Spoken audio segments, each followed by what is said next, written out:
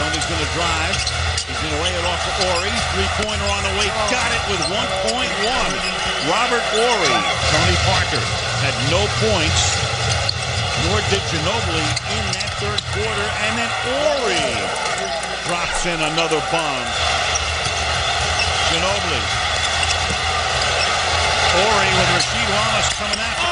Contested, and he puts it up over him. Rasheed came all the way out, and Horry still drops the bomb. He did not come across the lane.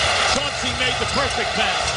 Ginobili lays one up short, but Horry is there to follow. How about this guy? Big shot Bob hits from three-point land or something like that to tie the game.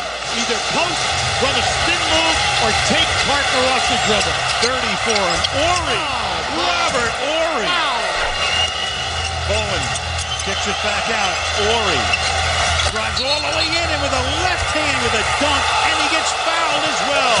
He's been bothered by that shoulder. You can see it hanging right there. Horry drives all the way in. Now this is just a great move. This is his second finish. Now they have Prince on Ginobili, Hunter on Parker.